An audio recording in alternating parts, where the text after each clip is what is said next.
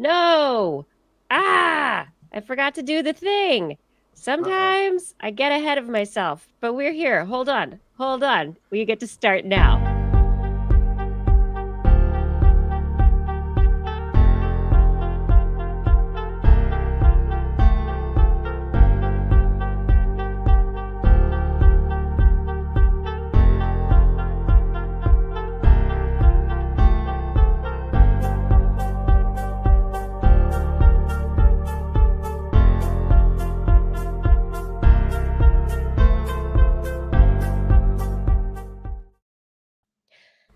All right, now we're really here. This is This Week in Science, the weekly podcast broadcast. We're live. No Blair this week. She is on a holiday. And this is the live business. And if anything here needs to be cut out, it will be cut out for the podcast version. So remember, you can always subscribe to the nicely better, hopefully more better cleaned up podcast version. That's all over the place, but click all the likes and the other things so that we can hit the algorithms in the places where you're watching live. Hello, bumbling biochemist. I am a bumbling broadcaster. You ready to start the show, Justin? Let's do it. All right, let's have a show. We are beginning in 3, 2. This is TWIS. This Week in Science, episode number 924, recorded Wednesday, May 3rd, 2023. May the 4th has quantum microscopes? Hey everybody, I'm Dr. Kiki, and tonight on the show, we will fill your heads with aminos, heavy metal, and textbooks. But first... Disclaimer. Published in 1859, On the Origin of the Species, Charles Darwin's theory of evolution, is one of the most important scientific theories ever proposed. It changed the way we understand the natural world, our place in it, as every explanation that preceded it was wrong. Not just a little wrong either. Not fuzzy on the details or mistaking correlation for causation wrong, but critically, fundamentally, irreconcilably wrong in every way. Before Darwin, species were thought to be generated, like NPCs in a simulation, created by a divine being, remaining unchanged throughout time.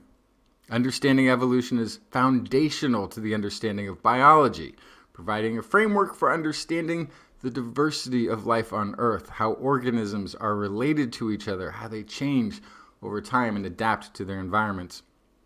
Evolution is key to understanding how ecosystems function, how they are affected by human activities, and how that affects humans.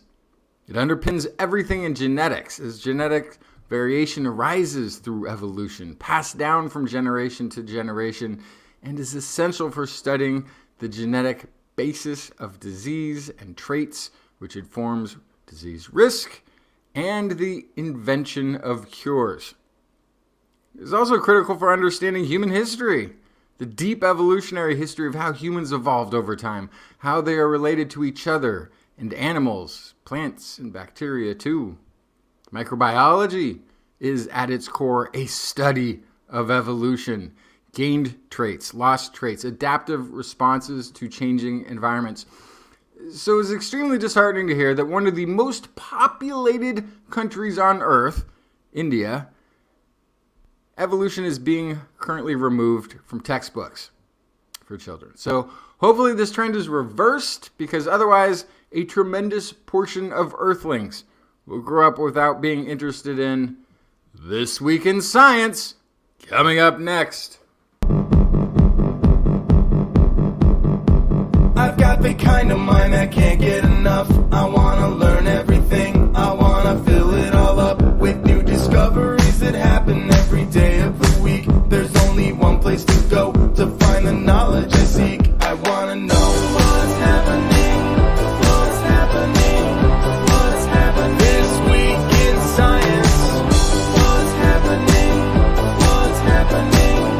What's happening this week in science? Good good science to you, Kiki. And a good science to you too, Justin. And no Blair this week. She is on a holiday, but we're here to have a great time and talk about all the science with you out there. Thanks for joining us for another episode of This Week in Science. We have so much fun and serious topics to discuss this week. We're really looking forward to bringing them up. Are you ready to drop that science beat, Justin? Yeah, let's do it. Okay. Let's see. On this week's show, I have brought stories about quantum microscopes. Can we has them? Yes. May the 4th make them so. Okay, we'll talk about that in a minute. Photosynthesis, there's some new fun stuff related to photosynthesis and Bose-Einstein condensates, making amino acids out of the air, and then pollinating frogs, heavy metal seals, and reading your brain.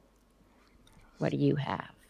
Heavy metal seals. I have. Well, I've got a letter from about 1,800 scientists and pro-sciencey folks in India about the textbooks removing Darwin. I've got a little to read on that.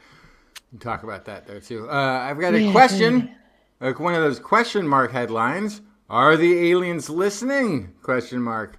It's gonna be kind of a fun story there. Black ice on the Greenland ice sheet. What that's all about, and getting beyond the blood-brain barrier. Ooh, I know this story. I'm excited about that one. Yeah, that's going to be a great one. Okay. So, for all of you out there, if you are just tuning in for the first time, this is where I tell you that if you want to subscribe, you can find us all the places podcasts are found. We stream live here weekly on YouTube, Facebook, and Twitch, Wednesdays, 8 p.m. Pacific time until the show ends, usually, hopefully, kind of a tight 90 minutes.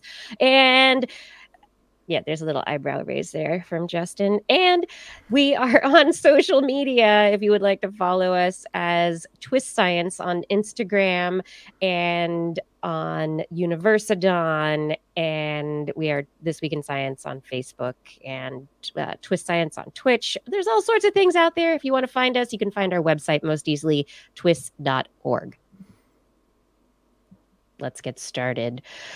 Let's get into the little teeny tiny wonderful things in the world. And how do we see the little teeny tiny wonderful things in the world, Justin? With a microscope.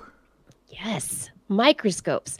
Now, we have microscopes that use all frequencies of light to be able to see smaller and smaller and smaller things. We've got electron scanning microscopes. We've got microscopes that use X-rays. We've got microscopes that are using all the different light wavelengths. However, light is limited in how it can be used to visualize things in cells, because as soon as you start using particular frequencies like green or red to boost the amount of resolution that you have by using a very, very fine frequency, a particular frequency, and boosting the power of that wavelength, what happens is it gets very damaging. And so we can only look at tissue that we don't mind destroying as we look at it.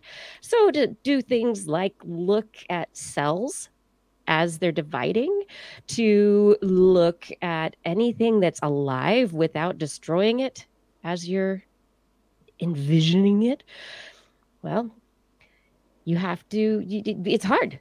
We are limited. We can't see all the things. But now there may be some work that is published in Nature Communications out of Caltech that will be allowing us to see at higher resolutions, and in effect is using quantum entanglement to double the resolution of light-based photonic microscopes to the Heisenberg limit.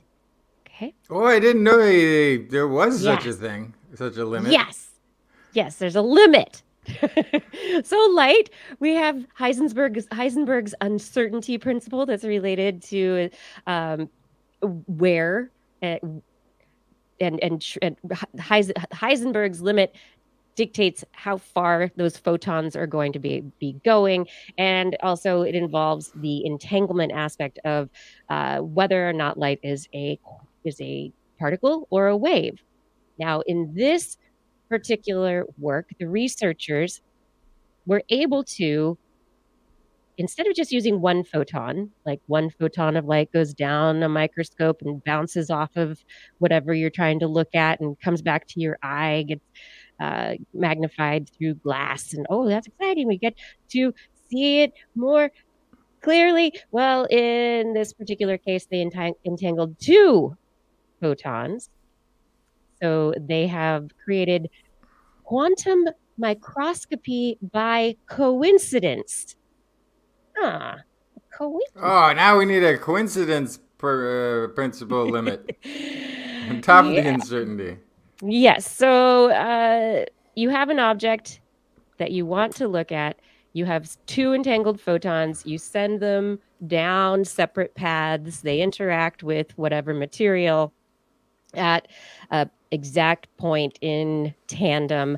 And because they're acting in tandem and they're entangled, it can actually double the power of the microscope. And that's how it's going to allow the power of the microscope to be doubled without increasing that intensity of the light beam. So it's like sending a single photon. The strength of the beam or the amplitude of the beam is acting like it's a single photon, but because it's entangled, you get the power of 2 for 1. So it's like a TWIS candy bar microscope. Sorry. But this microscope will be able to massively increase the resolution of our microscopy, doubling it so that we will be able to now see the interiors of cancer cells without destroying them in the process of their division. We will be able to look at living cells, at living organisms, and be non-destructive in our science. And what they're using, they think that there's no theoretical limit to the number of photons that could be involved. So potentially, the interesting aspect of this is potentially they could entangle more than 2 photons to go from not just doubling the power of the microscope to quadrupling it, quintupling it to the power at 64. It becomes a bit mind-boggling if researchers are able to use more entanglement with more photons. The resolution will just go up and up and up. But they do know that every time you try to entangle a photon, the probability of the entanglement is reduced, and so that it just becomes difficult in itself. And so you need quantum computers and this whole thing. Quantum, I don't know. Quantum mania, everyone. Question. Yes, I have so many. Question. Did they build a thing, or is this a theoretical thing? They have built it. Yes. They have built the thing. They have built it. So, but it's a lab microscope. So we've got optical apparatuses with the laser beams that are shining light. They're bouncing them along paths using mirrors. This is an engineering lab microscope. This is not a microscope that's in a box that you can take home at this point in time. But it could be the kind of microscope that is developed to become a product that would be used in high resolution microscopy in those places that have the capability to be able to manage the quantum entanglement aspect. Yeah. I was also just trying to think, what do you think the best, highest use of that is? I mean, where do we want to catch a living cell that's not going to be destroyed? Well, there are so many aspects of biology that we haven't really viewed yet. We've been using the SLAC linear accelerator I think they changed the name of it, the Stanford Linear Accelerated. They have their LINAC, and they've got another X-ray production device that they've been using to make little movies, high-resolution movies of the insides of cells. But this is the kind of thing where instead of relying on single images taken over time, we might actually be able to view things occurring, that molecules interacting with each other, mRNA interacting So with if we get down to that level of looking at ribosome, interactions, that would be really useful. Yeah. Yeah. So if we're looking at the internals of cells and can get to molecular level stuff, that's the level that would be very exciting. But even just being able to observe, just the insides at a much higher quality and resolution would make things better and prettier for what we can see. And, it's like going from the Hubble to the James Webb when you step up in resolution. Yeah. Or don't step up in resolution. But drop in power. Because then I'm thinking, if you were trying to monitor something like stem cells that you were going to put into a patient, you'd want to not be doing any damage, but you would want to be looking to see if they're at that mature state and ready to go. And so you would be able to verify that potentially with a microscope that has the same resolution as now, but less power, so there's less chance of doing damage. Exactly. Okay. Yep. Yeah, that's huge. It could be huge. It's it's a very when it is used is going to be the question, because at this point it is still in an engineering lab and it is not a product that research labs can put into play. But it is something that could become very useful in the near future, and I see this moving forward very rapidly. So, yeah, fun times in quantum land. What do you have for us? Oh, well, I guess I was going to start off by just sort of reading. This is a statement put out by the Breakthrough Science Society in India. It's part of their response to textbooks having evolution removed. So these are ninth and 10th, maybe 11th grade textbooks that for the science portion of, your regular standard, everybody goes to school. This is 24,000 school systems with millions and millions of students throughout India are being impacted by this. So the government has this group called, I think, INSERT. And during the pandemic, they scaled back the sort of learning modules, deciding that, we're going to have you do less schooling at home during the pandemic just to make, because it's already stressful enough, which kind of makes sense. However, what they cut out during that was they left out things like Darwin. They also left out a lot of other interesting things we might talk about. But no, we're just going to leave out parts that are crucial to your understanding. No. Yeah, just going to leave out some important stuff. So anyway, the pandemic ends, students are back in school, and they decided that they were going to rationalize the education system. Their words, content rationalization. Oh. By leaving Darwin out. Now, they still get it, I guess, in the last year of what would be like high school or something, but that's it. So this is a letter from the scientific community objecting to that, and it sort of this is the intro to it. The country's scientific community is seriously dismayed to see that the theory of biological evolution, which is an integral part of science syllabus in the 10th standard, I guess that's the 10th grade, has been dropped.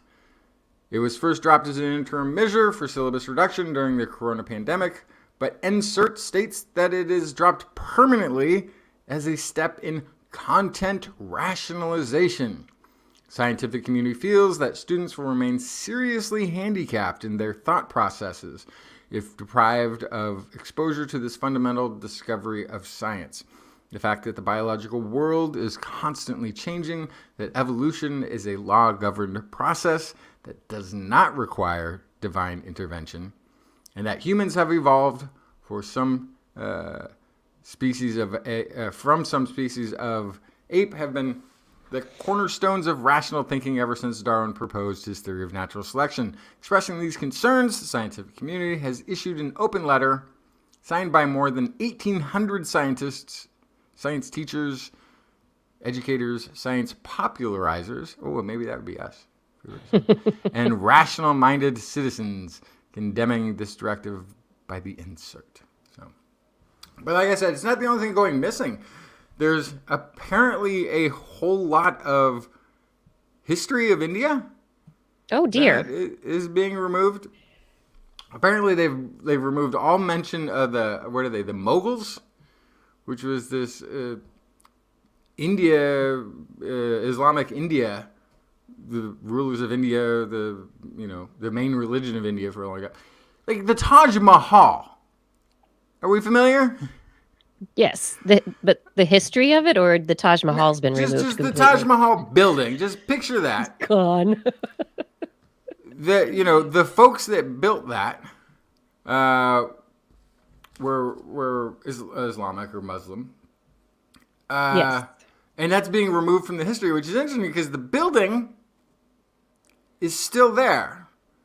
But this is my fear. It's like when that building goes down, that is the point, I think, when India will have gone completely into this regime that has a religious bias. Science is against this. So is history. And science is a big part History, of that also. for sure. Yeah. So is a lot of science gets tied up into this desire to change history. Like a lot of science. So it's really unfortunate because, again, big portion of the population of the planet is going to be kept a little further away from science going forward. And that, I think, is one of the very big points there, is that if this educational system is countrywide, not continent-wide, countrywide, that this is one of the largest countries and growing countries in the world. And if, it would be allowing a lack of information to be reaching one of the most rapidly growing segments of Earth's population. So there's that concerning.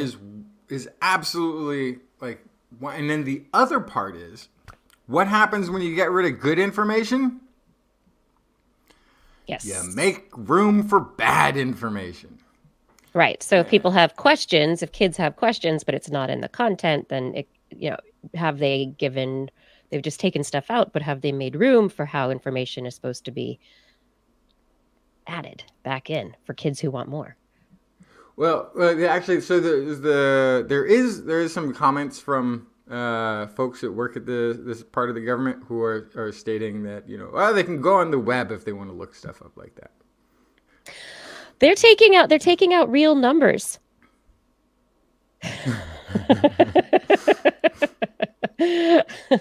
No, let's see. We've got in math, just looking through this. So the contents of the textbooks have been rationalized in view of the following: overlapping with similar content in other areas in the same class, similar content in lower or higher classes, the difficulty level, content which is accessible to students without interventions from teachers and can be learned through self-learning or peer learning, and then content which is irrelevant in the present context. I think that's making massive assumptions. I mean, how many of these school kids, I mean, that's the big argument here in the United States. How many of these school kids really do have access to all the information, to finding real educational information as opposed to biased information?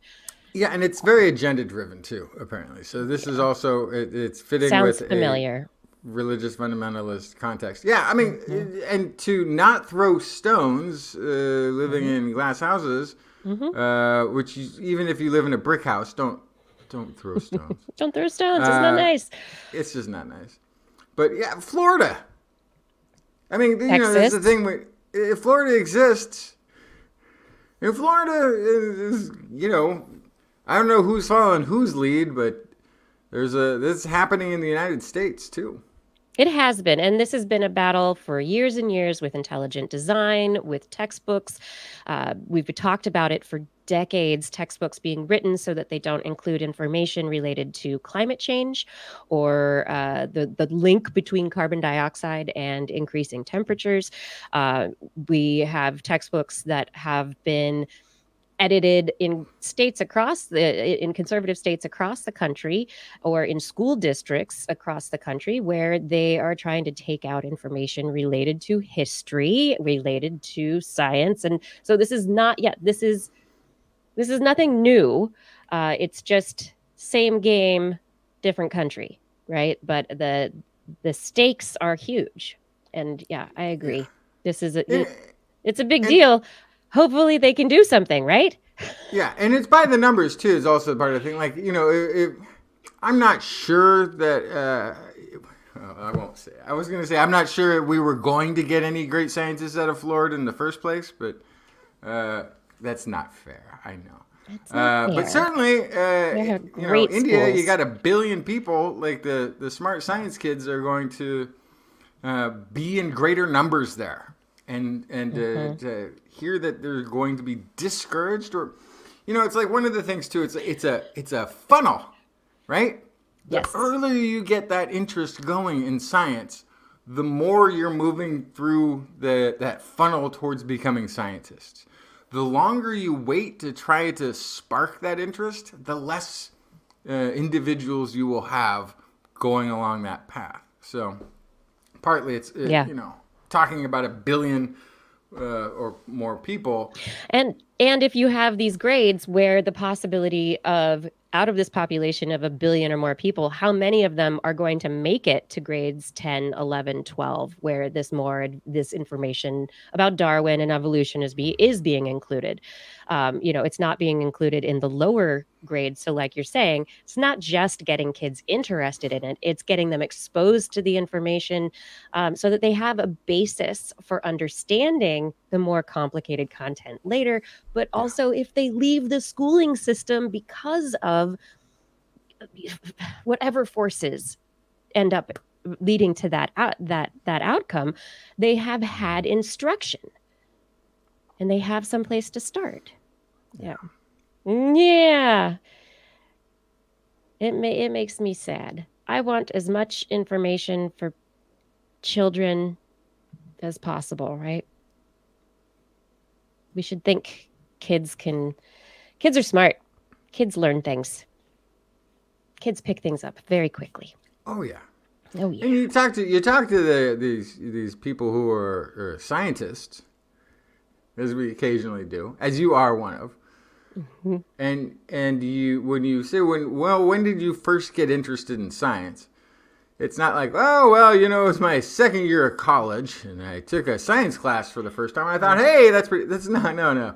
It typically starts much earlier. You know, yeah. Most physicists or something like this kind of know they're interested in this, or cosmologists know that they're interested in this by like age 10.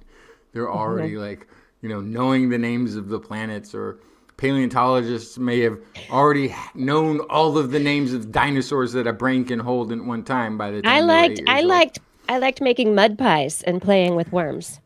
Yeah, who knew? My interest in science came much later. Well, no, that's not quite true. But that's even that's not true. The interest was there from watching all those Nova specials, and then from a couple of good science classes at school. Yeah, but we can't put all of the content's available to those kids that are interested. It's out there. It is, but the schools are there. The educational system is there to give a basis for everyone. And if that is the basis for a democracy, then when you lead away from that, it's putting another little hatchet mark in the pillars of democracy. Let's talk about photosynthesis. And how cool and interesting photosynthesis is. You want to do that? Yeah. Yeah. Okay.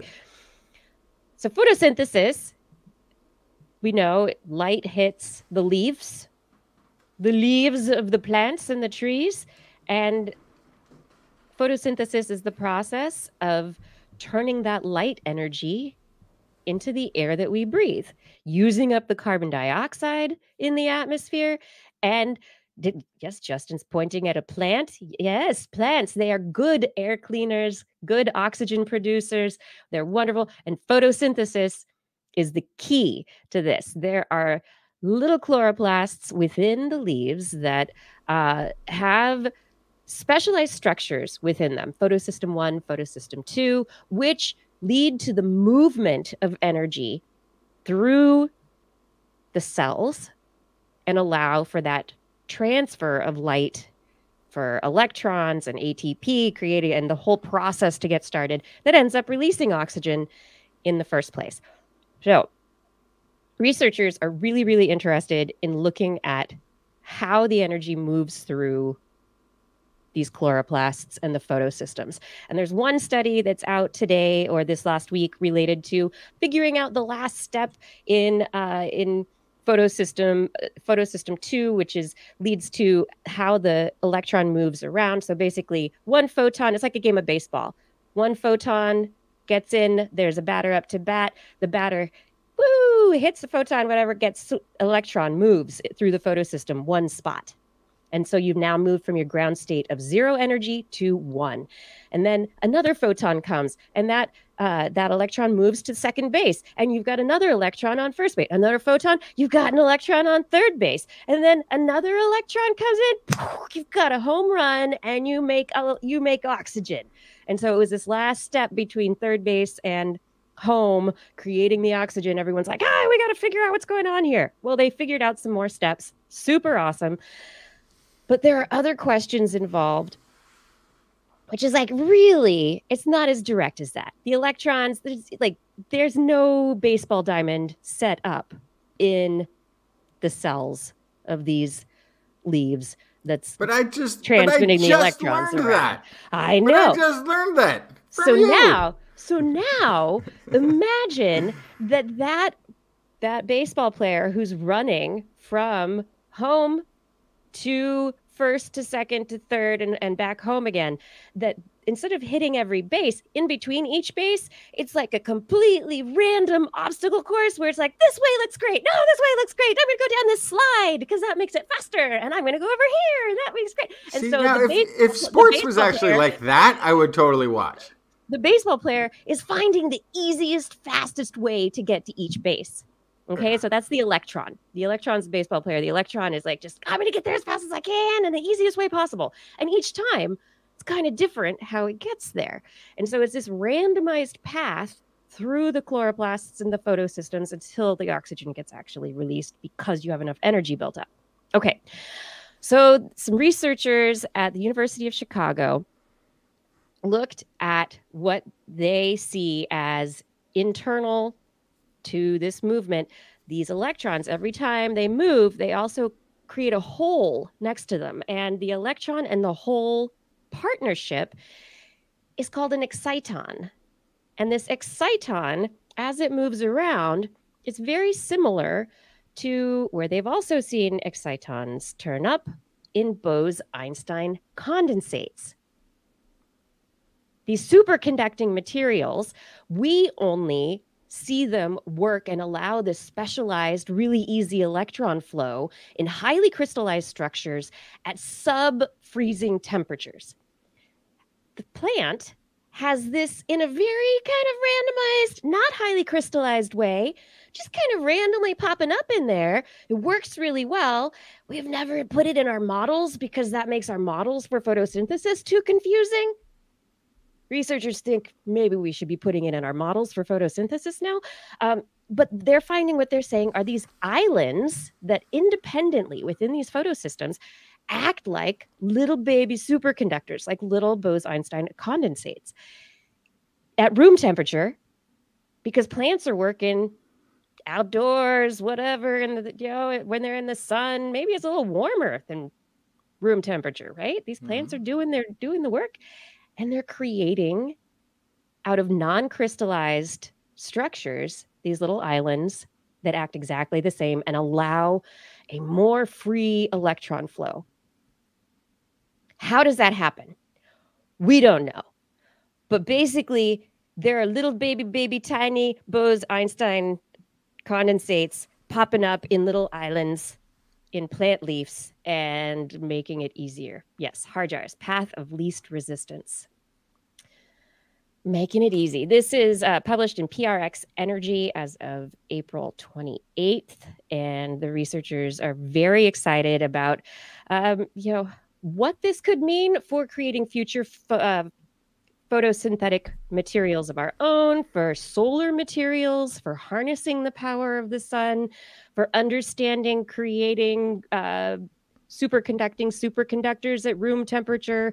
There are all sorts of potential understandings that could come out of actually including these excitons into the models for photosynthesis and making the models of photosynthesis a little bit more complicated so that we can actually start modeling reality a little bit better. Yeah, it's always nice. It's always nice to have the model as close to your reality as possible.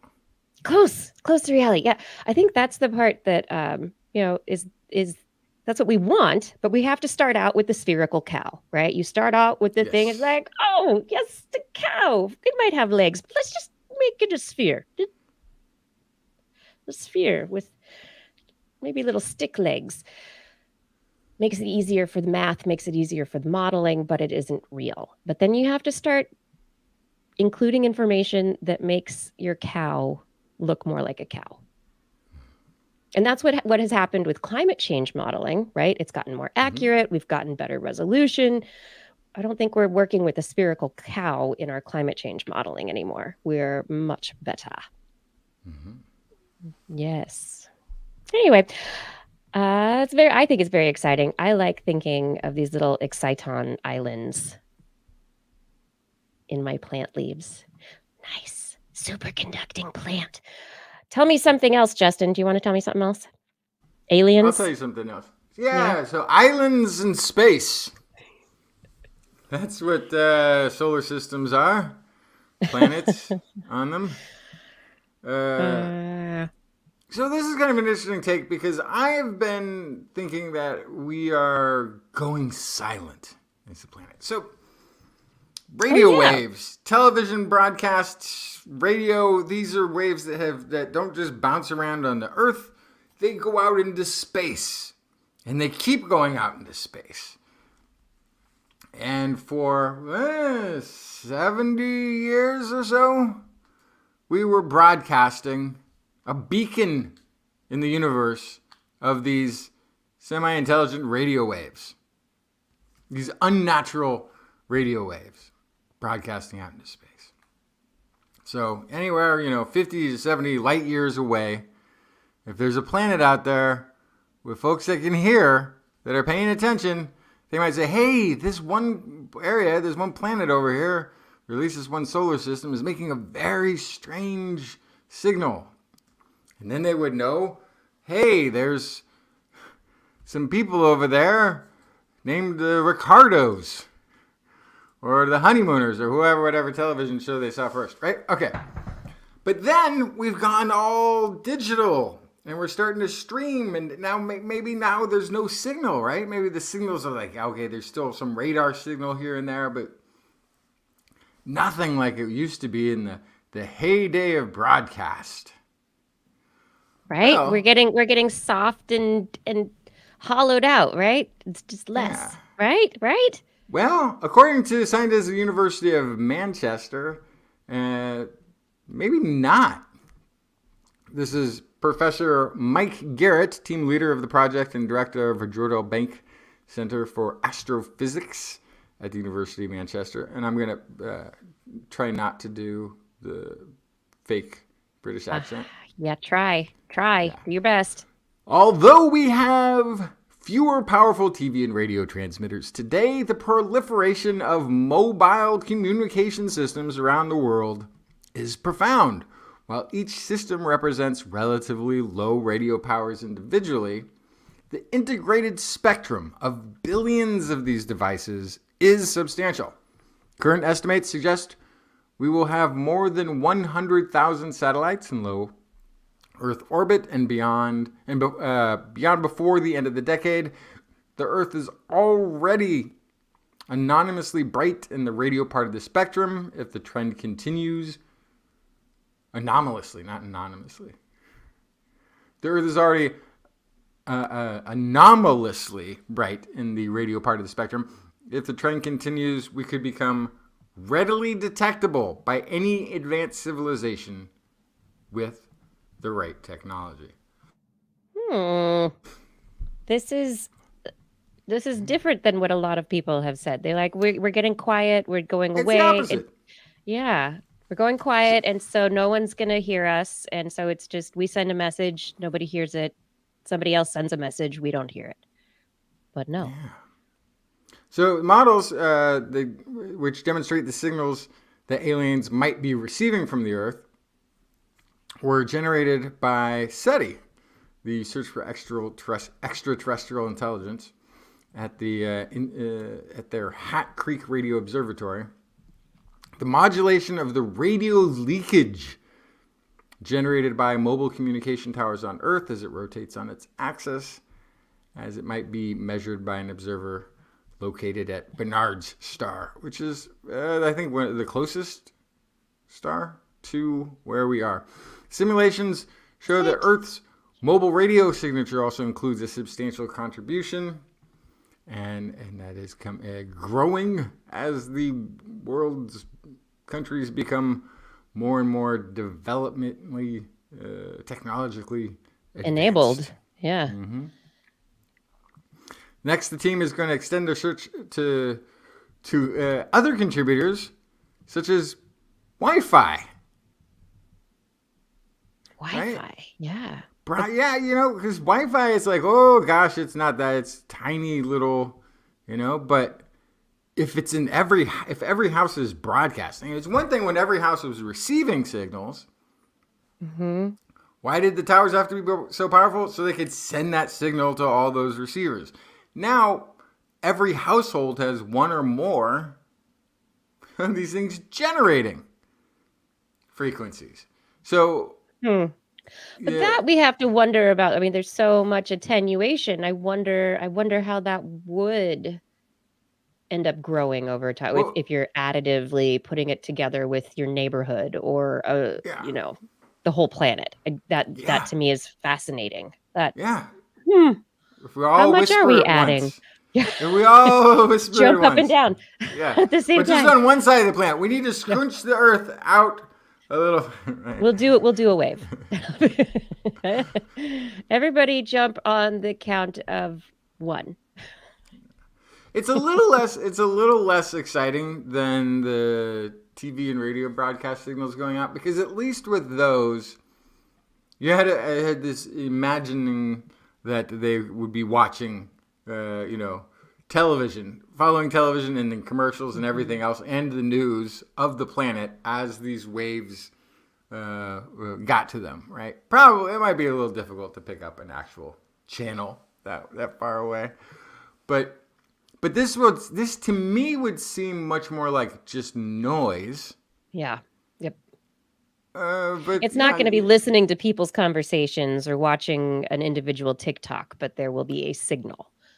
Or maybe they will. I don't know.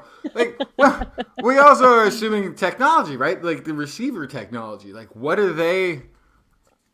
Maybe they're like super advanced. The other thing is, maybe not. Like life, I have no doubt life exists everywhere throughout the universe. It's just probably fundamental property of nature at this point, based on everything we know in this one little planet. But intelligent life?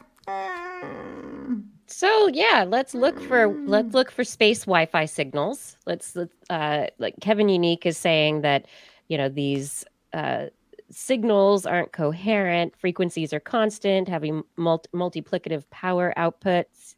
I see synchronicity all the time. It doesn't take much to put together a spike.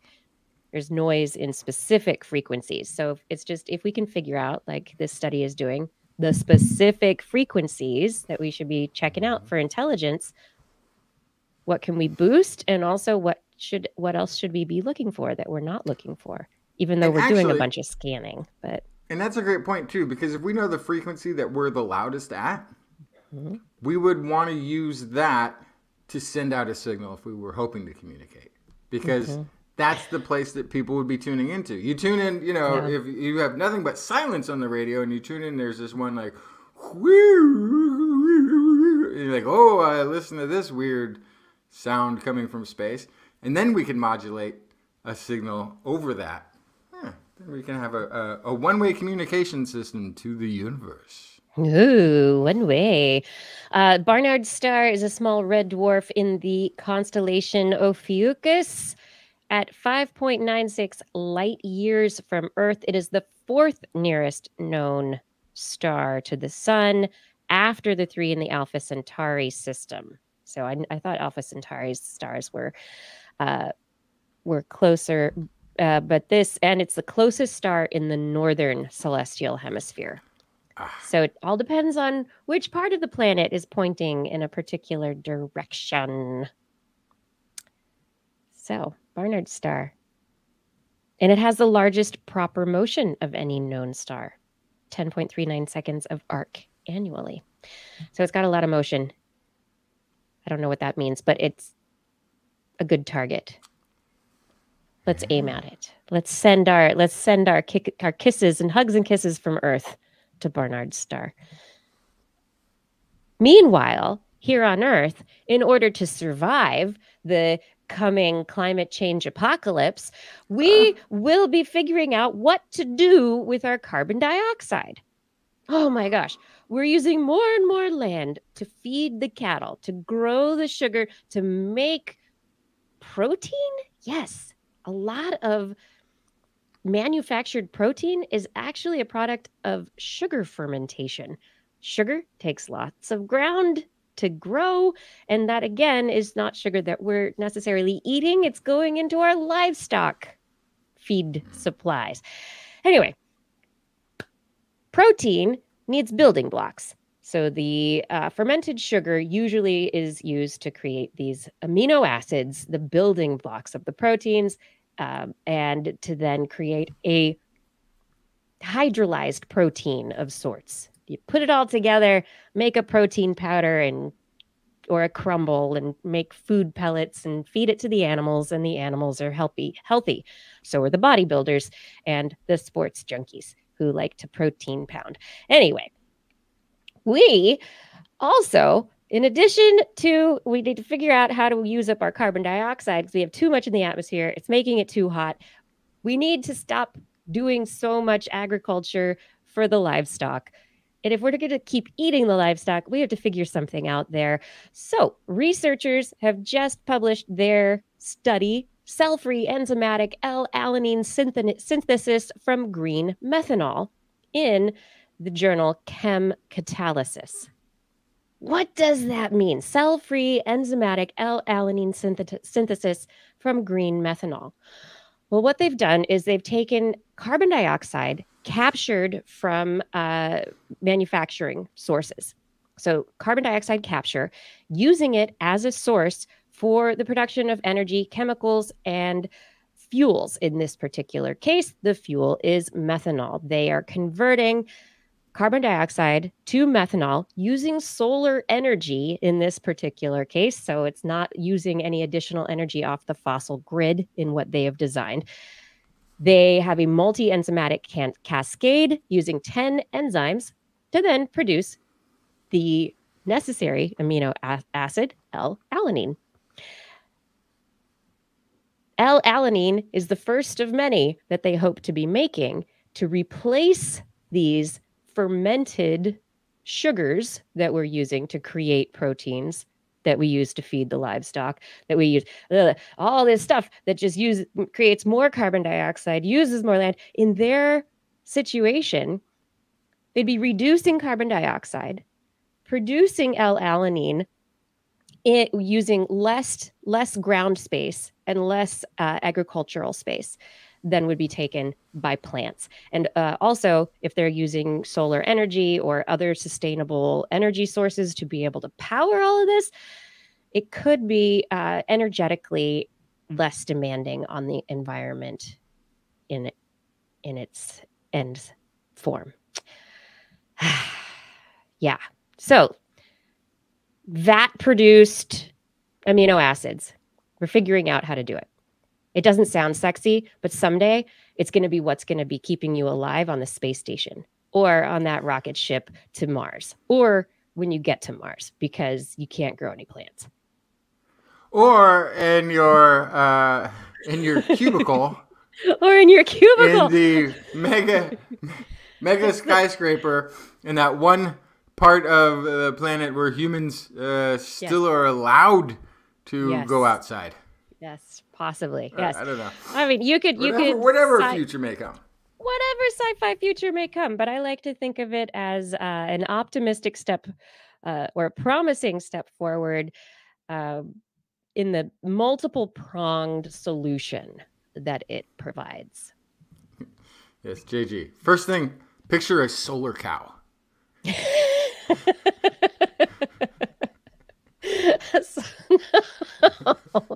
Oh, I love our chat room. I don't want a solar cow. No solar. Well, I guess this is a solar cow in effect. It really might be. It's a greenhouse gas cow. Well, no, a solar cow. That's good. Do we have any more stories for this first part? No, this is the part where we go to the break and we come back as with Kiki's Animal Corner. It's not Blair's Animal Corner, that's for sure. Who? Not this week. What? Who? Thanks for being here, everyone. This is This Week in Science, and we want to say thank you for joining us for another episode full of science fun and discussion, learning. Hope you're learning a lot this week. If you are enjoying learning, don't keep it to yourself. Share This Week in Science today with someone you know will appreciate it. And additionally, if you are really enjoying the show, you can head over to TWIS.org and become a supporter of TWIS by clicking on the Patreon link and choosing your level of support. Everyone $10 per month and up will get thanked by name at the end of the show. $15 a month and up, you'll get a sticker every once in a while. It's like every 3 months, you'll get a new sticker. Who knows what it's going to be? But you're going to get it. Okay. Now we will come back with da da da da da. I'm not going to play the song because it's just not right to play the song when she's not here. But it is not Blair's Animal Corner. I feel like it should be a game show, but it's not going to be. All right, Justin, to really get this started, we want to talk about frogs. Frogs are so cute and nice, and they're dying. But, we think of them very often as these amphibians who are just involved in insect control, or maybe they are the canary in the coal mines for pollution and climate change, warning us about what's happening. But in this new study, we find that they may also be important for pollinating flowers. Yeah, so a species of Brazilian frog known as Xenohyla truncata. It's a tree frog, and it is a frog that likes to hang out in the milk fruit tree in Brazil. These little frogs eat the fruit of the tree, they drink the nectar, and dun dun dun, they climb into the flowers of this milk fruit while they're there sipping the nectar. Oh, right, just like a small insect might do, or a bird possibly. And these frogs, yes, they crawl in, and the researchers discovered as the frogs crawled in and the frogs crawled out, they were covered in little pollen grains, and the frogs were going, bouncing, jumping around between flower to flower, transferring pollen grains because they had been stuck to the moist skin of their backs. This is the first time this has been seen in an amphibian species. It's not, or in a frog species specifically. So they don't know if this is, yes, the effective way that one of the effective ways that this milk fruit tree becomes pollinated, or if this is something that is an evolved adaptation, if this is by accident. I mean, it seems very much like it could be by accident, but the fact that these frogs do love this particular fruit is one particular point of how this relationship may be taking place. But again, it does really put the arrow in the center of the target, or the nail on the head of how important frogs and amphibians are to so much of ecosystems and the little roles that they play. And we lose frogs to climate change or pollution, and we may also be having them disappear from other important aspects of the ecology. No frog. If we took the frogs away, what would happen to the milk fruit trees? We don't know that for sure. Yeah, it sounds like very much to me like this, like because you just postulated like, wow, how did the relationship start? They may have replaced a different pollinator, right? So maybe there was a thing that lured the frogs there in the first place, a tasty insect or something, right? And now it's now they're the pollinator because they like to. It's like, oh, the flower, this is a good flower. Yeah, maybe they were going in there for the insects to start out with, and then they're like, no, I really like the energy that I get from this lovely nectar, this milk fruit. That's enough. Tree nectar. That's all I need. Moving from frogs, these cute little frogs in Brazil, to fur seals. Let's talk about heavy metal. These are some heavy metal seals. They really are heavy metal seals. These fur seals, they're called the Juan Fernandez fur seals because they have been found on remote islands off of the coast of Chile, about 600 kilometers off an archipelago that is also known as the Juan Fernandez archipelago. And so these are the Juan Fernandez fur seals. These fur seals, they hang out there and they hunt off the coast of the archipelago, off of the coast of Chile. And these researchers who were studying these fur seals, of course, were analyzing their poo, because what's the easiest way to find out about what a fur seal's going out and hunting and eating than to grab their poop, because they're pooing on the rocks on shore, and it's easy to find, and you can be like, oh, now we know what they've been eating. And so they published their study in the Royal Society Open Science and determined that these fur seals were eating something that was massively contaminated with heavy metals. Oh, no. Yes, mercury, cadmium. And this is a super isolated environment. So the researchers are like, how is all this heavy metal getting into their diet? Where's it coming from? Can I guess? Go for it. What do you guess? My guess would be a coastal fish that is in a heavily industrialized area that is also heads out to the archipelago, what do you call it? Archipelago, yeah. And that they're eating those fish, and that's how it is moving up the food chain. You are very, very, very, very, very, very close.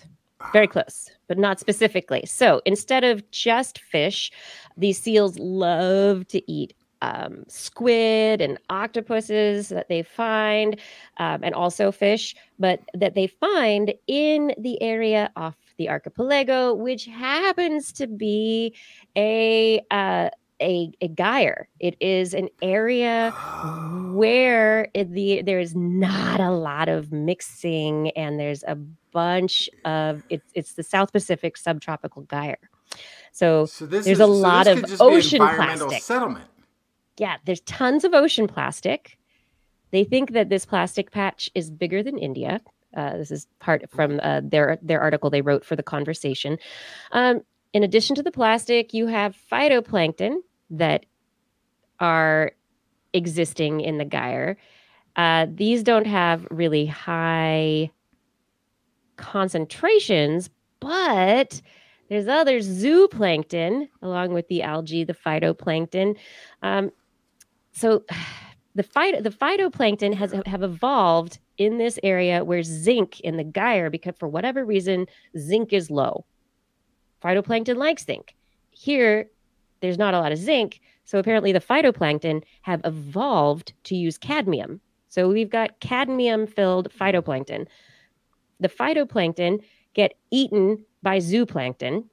The zooplankton get eaten by fish.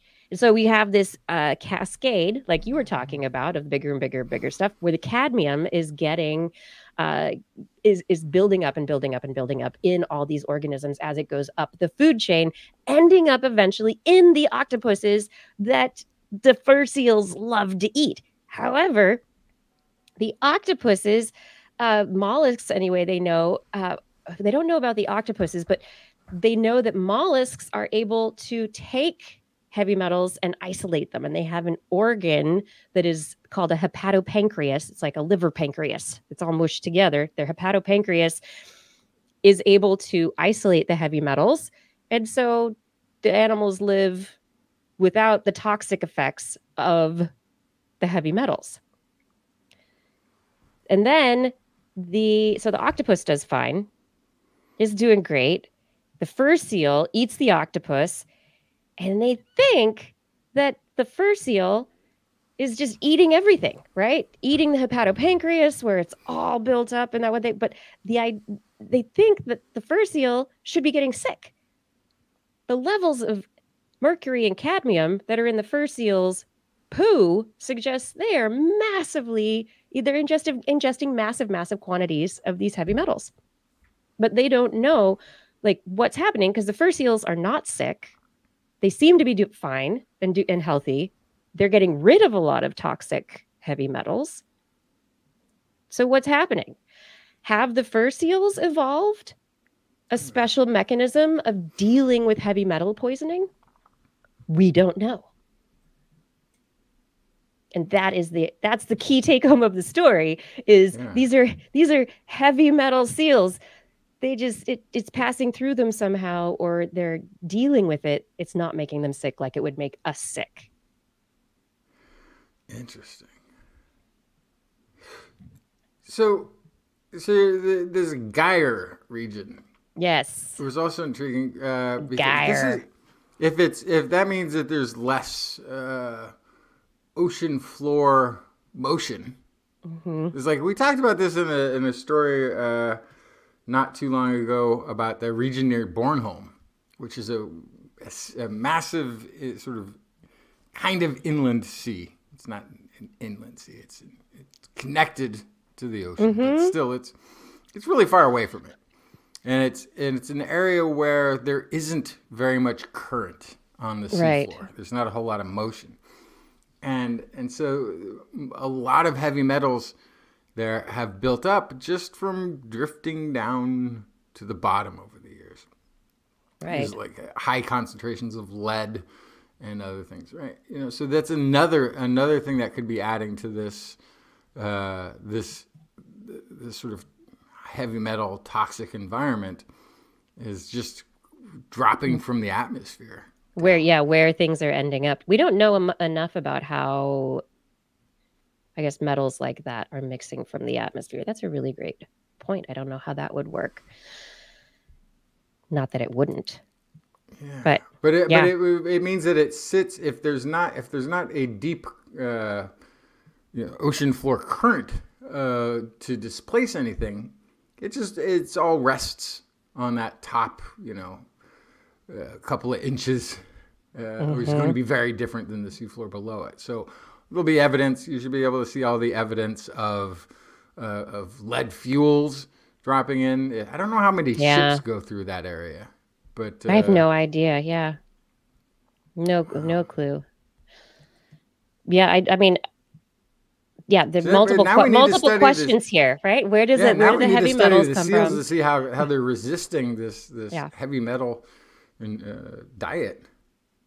Because that's not something we can do. So if we don't eat the whole octopus. We only eat the tentacles. So we don't have to worry about the heavy metals. Don't throw we into there. I would get that. I don't eat octopus tentacles either. I'm not a fan. But people are not getting the heavy metal poisoning from octopuses because we're not eating the organ that is isolating the heavy metals within the octopus's physiology.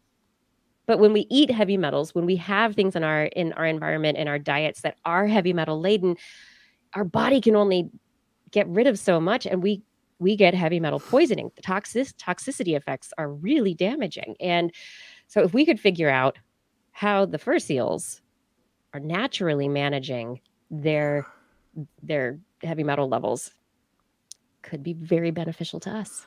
Harzer says that's fast for evolution. But it might be a thing that's already there, right? Yeah. And so then you encounter this new thing in the environment, and it doesn't affect you because you already have something that's able to counter it. The Harzer has got a good point though. Are they looking at whales? But then there's a lot of other things in that environment, including the fish themselves, right? Yeah. So this is definitely going to be an interesting area to study. For sure. Yep. Always interesting things to study. So many questions out there in the world. How does it work? What's going on? Justin, what's the next question that we have to answer? Oh gosh, I'm supposed to have a story ready, aren't I? Yeah. Get to it. Okay. What does it say? Oh yeah, this is an interesting one. So it turns out the glaciers of Greenland are teeming with life. This is headed by Professor Alexandre Anesio with a group of researchers from the Department of Environmental Science at Aarhus University. That's here in Denmark. They have discovered that microbes have adapted to life on ice, and not just one or two species, not just a few extremophiles living on the glaciers, but several thousand different species. This is quoting Alexandre Anesio. A small puddle of meltwater on a glacier can easily have 4,000 different species living in it. They live on bacteria, algae, viruses, and microscopic fungi. It's a whole ecosystem that we never knew existed until recently. So we know that life finds a way, don't we? We have found life several kilometers underground, living without sun or oxygen. There are billions of microorganisms that eat minerals down in the bedrock. We found the clean room in NASA. There was a bacteria that was specifically eating paint in the clean room. What else? We've got we got the tardigrades. They got to go to space. Come back. They took a colony of more than 3,000 tardigrades outside a satellite and sent them in orbit around the Earth for 10 days. And they're great. Exposed to the vacuum of space, and all the radiation that would be lethal to most of us. And 68% survived. So life does find a way, but until recently, researchers believed that the ice had too little nourishment to sustain life. Plus, it's really cold. But, of course, the scientists were wrong. And gleefully so, because now they have something cool to study. So there is nourishment. It's just incredibly small quantities, explains Anesio. One of the microorganisms on the ice that the researchers spent the most time investigating is a small black algae. The algae grows on top of the ice and actually tints it a little bit black. What's interesting there is when the ice darkens, it it absorbs more heat. When it absorbs more heat, there's more ice melt. So the researchers think that what they're saying is growing patches of this black ice from the algae is accelerating ice melt. Now, it's not because of global warming, right? But what they're saying is that because global warming is extending seasons, it's extending the amount of time that the black algae has to spread. And so it's gaining more territory, it's gaining territory more rapidly than it has in the past, and is in a more sustained way.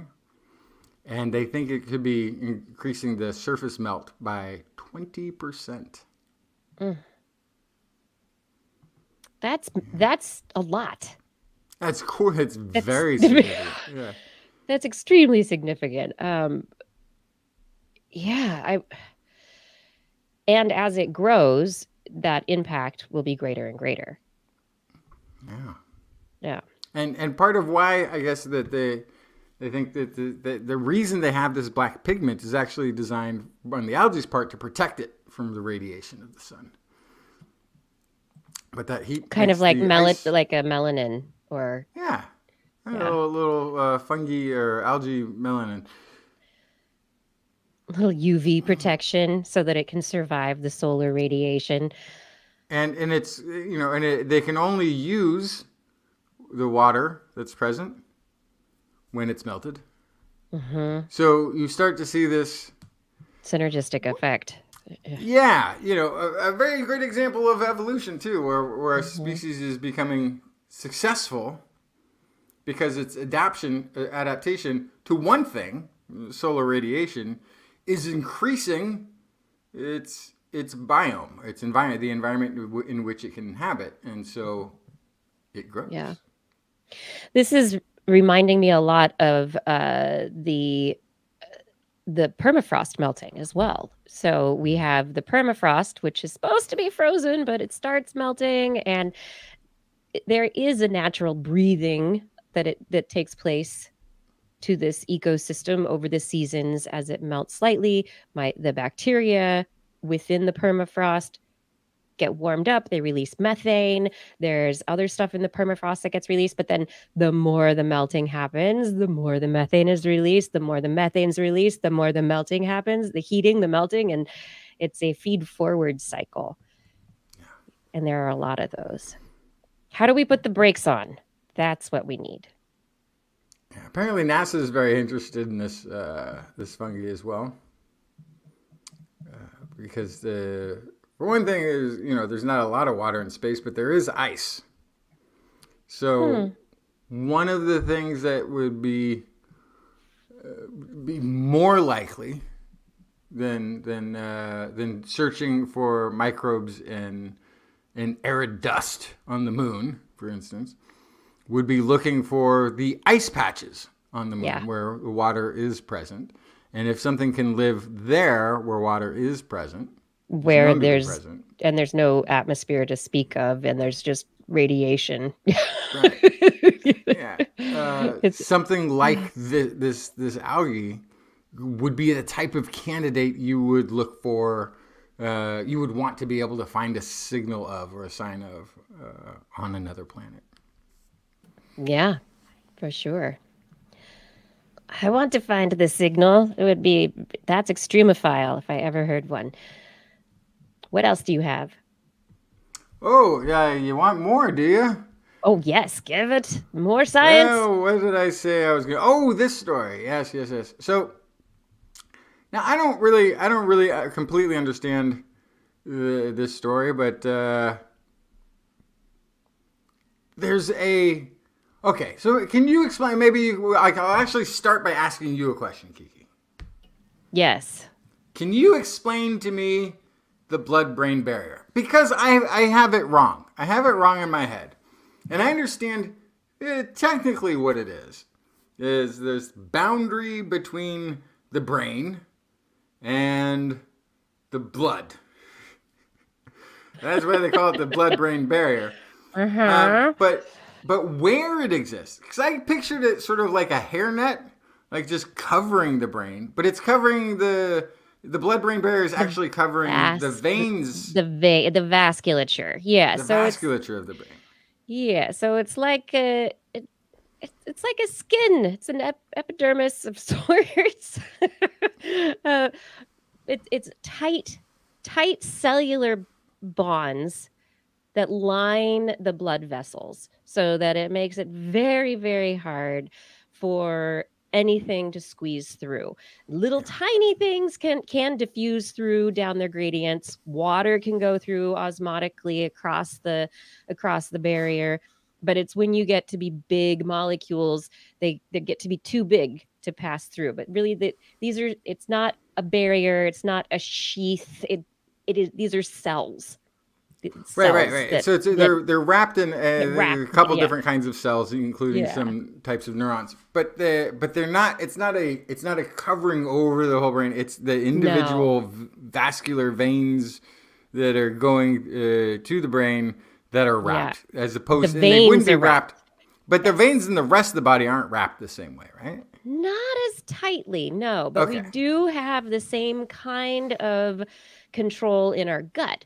So when we talk about people, so there are levels of like cellular adhesion and tightness at different places in the gut, and that, different areas throughout the body, depending on how much movement you want between an area and the blood or the blood and other cells. These barriers, as we call them, are very important to impede or allow movement of molecules. And so normally carbon, oxygen, and water are allowed to go through the blood-brain barrier, but it's designed to keep out pathogens, bacteria, larger molecules that shouldn't be there. One of the problems, which is a great thing because we don't want these things just making it to the brain all the time. That'd be terrible. But one of the problems with this is that then drugs that we want to go to the brain can't get there. And so when a cancer or some pathology, meningitis or something, toxoplasmosis, occurs in the brain, we don't have access to get a treatment to the location. Right. This research that was, I've just completely lost because I have too many tabs open, is using, here we go, is using a new technique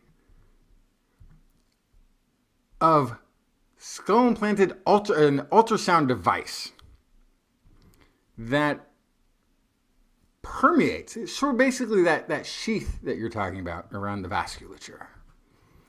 It kind of makes it loose. You hit it with this sound wave, these ultrasound waves, and it just kind of relaxes. It permeates. It becomes more porous. And so by targeting the vasculature, they can, and then injecting you would just take a drug in some instances, right? And that drug is now circulating through the bloodstream, but it goes through those veins that go by the brain, but normally can't get through because, there's like a big red velvet rope there that says nobody can pass unless you're at least this small or whatever it is. It makes it permeable to the drug. And they've the report I've got here in front of me is showing that they were able to get a chemotherapy drug to the brain utilizing this system. This paper is published in Lancet That's amazing. Oncology. Yeah, and so the other thing that this can do, so this now just opens up. This opens up. There's a long list. There's a huge long list of theoretical treatments that could be applied to ailments of the brain. But they've just been shelved. They've been sitting on the shelf because there's not a way to get through that blood-brain barrier, at least not safely. So in an animal experiment in a lab setting, you can do a gene therapy treatment by placing that gene therapy into the brain. Now, the way you do that is rather traumatic. Right. Okay?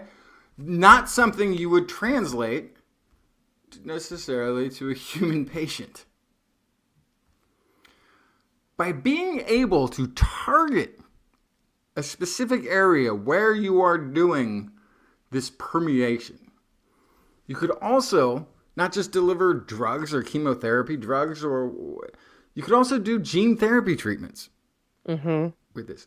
So this is opening up this ultrasound device. Opening up the brain. Literally is opening up the brain access to all of the things that science has waiting and already developed, already experimentally tested a lot of different things. Because again, in the animal model, you can puncture your way in to test a gene therapy, a drug, whatever it is. Yeah. And so we have shown effectiveness on trials up till human. Then we've had to stop because there's no way to safely attempt these therapies. This could be that thing that allows all of these all this research that's collecting dust, all these treatments, all these potential cures. We're talking Alzheimer's, Parkinson's disease, meningitis, metastasized cancers, all sorts, right? We're talking about a huge list of incredibly pernicious diseases that alter. And so I guess part of it is just because ultrasound is. I mean, this utilization is obviously very, very advanced, but not new. Like, it wasn't a revolutionary new technology that was required. It's the use. It's the application came along now. So I don't know. I think this one's very exciting. So so this is the question is, okay, we're at this point still, it's going to be for people who have something that's fatal, right? That you have a brain cancer that's going to kill you, because you don't want to be sticking something in your brain, a drug in your head like that, unless you know that's exactly what it's going to do, is it's going to have a specific effect, which is get rid of that cancer and help you survive. So, you don't want to go putting random holes in your vasculature. Here's the thing. What if there's something else in your bloodstream at the same time? Bacteria, other things at the same time when you ultrasound that blood-brain barrier just to put a drug in. So if you're doing, this is still not going to be something to be taken lightly. It's going to be for the serious uses. Yes. So, but now that's in the beginning. Okay. So first of all, this will become more specialized for sure. Permeability also heals, I guess, recloses within 24 hours. And that's also important. You're not leaving the door open. No. You are 24 hours. It's if you've got blood circulating, that's a lot of time for if it's already there. But you're not leaving that as a permanent situation. The other thing is, I would think that you could get to, because you can be targeted with this, I mean, you can focus this beam, you can decide, here's the location in the brain that we want to access with a gene therapy. You can apply this to that direct area. You could even input that the gene therapy or the drug or whatever it is into that specific region. Instead of just having it circulate the blood, you could actually become much more targeted with this going forward. Yeah, I mean, at this point, it's still a skull implantable grid of ultrasound emitters. So you're still putting a hole in your head. the ultrasound is not like a little thing, a cap, It is like a little thing. it's not something that you're going to your hairdressers and you sit inside and it's like, oh, the little beam that you have no idea is taking place, is doing anything, is ultrasounding into your head. There is impact. This is still, or like, this is early days. I think at the big point is the potential for where this is going to go. It's exciting, but opening up the blood-brain barrier, huge. This is it's massive. This is not something that has been done before in this way. Also, to be clear, there's a infographic involved in this. I don't think it's to scale. The aperture that they're showing. No. The thing that's being implanted to allow this, I think, is much larger than the actual device. But I don't know. Yeah. I think this one's going to be one of those. Gosh, we've talked about this a tremendous amount of times. You know, new treatment that could if it could, but if it can't get there, so then we can't even try. Can you get in there? Can you get into the cells? Parkinson's, how do you get there? Alzheimer's, toxoplasmosis, meningitis, metastasis, all these horrible brain ailments and more that now scientists can at least start experimenting on people. Yeah, but not starting there. Starting with glioblastoma. Phase 3 trial after having done. They're doing the research. They're not. Yeah, this is still clinical trials. Yeah. They're still doing the work, and they need volunteers for the clinical trials. That's true. Yes. Volunteers. It's very important that they be volunteers. Yes. Let's see. This last week, big news out about brain reading and decoding people's brains. A study published in Nature Neuroscience on May 1st. Semantic reconstruction of continuous language from non-invasive brain recordings. People have been very excited about this story. Headlines are across the board sensationalizing it. The researchers, part of it, I think, is because everybody's big into artificial intelligence right now. The work for this group out of UT Austin has included machine learning and an algorithm to learn brain activity based on fMRIs that are monitoring the brain of volunteers while they are listening, or while they listened in this case, to a bunch of podcasts and heard people talking and were listening to the words that were being said. And then, so the decoder, this machine learning system, had to learn what a particular person's brain looked like when it was thinking particular words, when that person was thinking particular words. And so they listened to a bunch of podcasts and then had to say a bunch of words and had to think a bunch of words. And they later had the participants had the fMRI reading them as they were imagining telling a story or listening to a news story. And the research has reported that the machine learning algorithm, I'm not going to say artificial intelligence because I know Patrick is going to get on my Patrick Pecoraro. You'll talk to me a bit about that one. This machine learning algorithm was able to kind of, not all the time, but about half the time, produce text that closely matched the intended meanings of the original words that the participant was thinking. So, wow. So it's like 50% of the time it could kind of do it, but it didn't really always do it. And it was only for the people it was specifically trained on. So this mind reading AI that has been, brain decoding AI that headlines have been spouting about. If you've just been reading the headlines, you have not been getting the full story, because this is not doing it yet. This is not general brain reading or brain decoding. Oh, I disagree. These are very specific instances of people who have been trained, and the AI has learned from them. The machine learning algorithm was trained on them. But there were, in experiments, for example, as it says in the press release, a participant listening to a speaker said, "I don't have my driver's license yet," had their thoughts translated as, "She has not even started to learn to drive yet." So there's some contextual accuracy is so there. I disagree that it's not here yet. Look.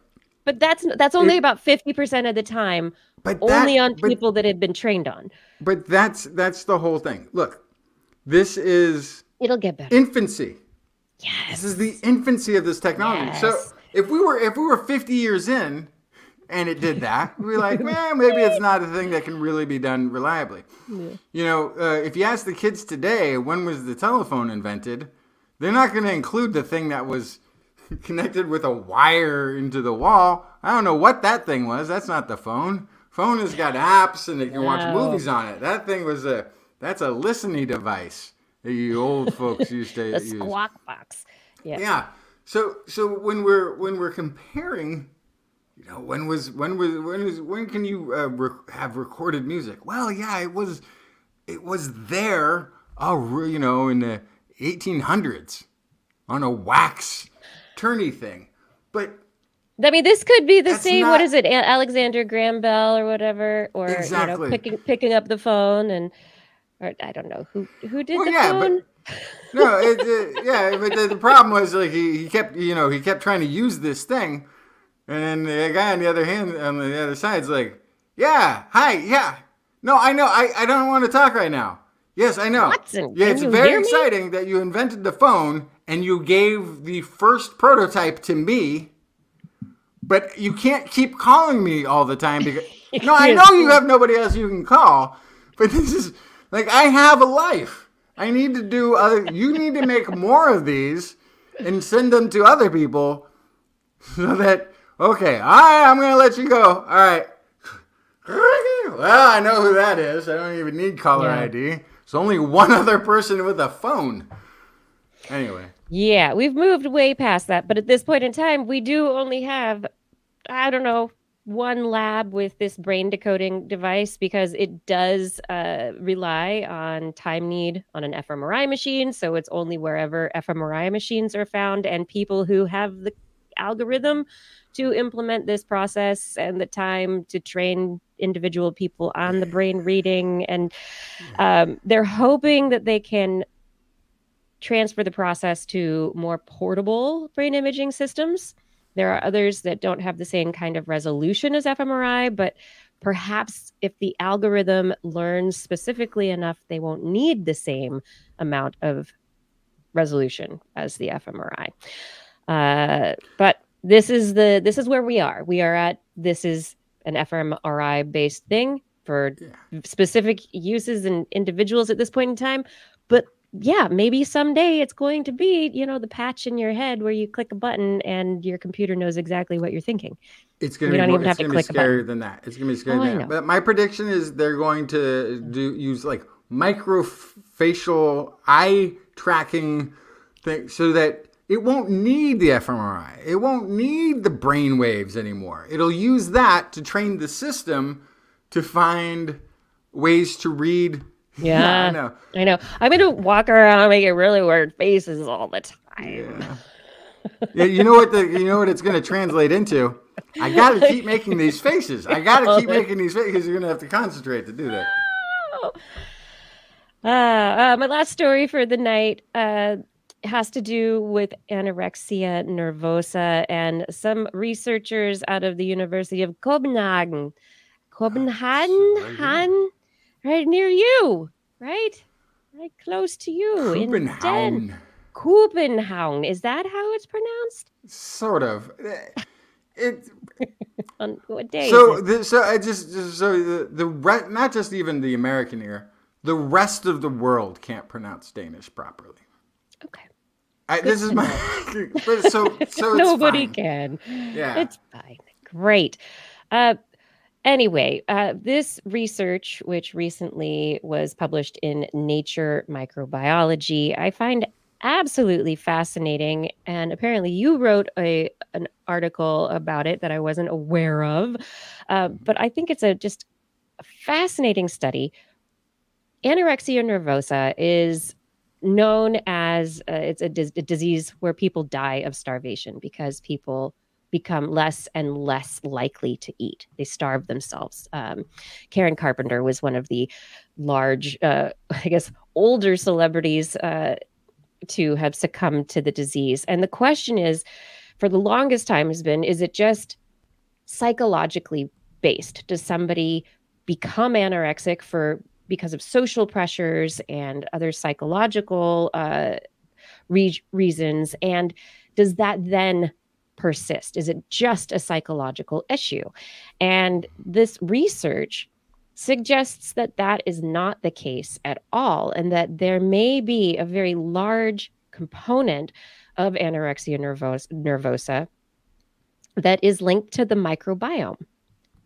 And they haven't been able to determine cause at this point in time. It could be the social pressures lead to the lack of eating. The lack of eating changes the microbiome. That change in the microbiome then goes on to change other factors within the gut and the brain that then lead to a persistence of a lack of searching for food in a person. But they don't know that for at this point in time. What they have determined it by manipulating microbiomes of mice and looking at the microbiomes of healthy women and women with anorexia, they were able to determine that there are differences in the bacteria that are present.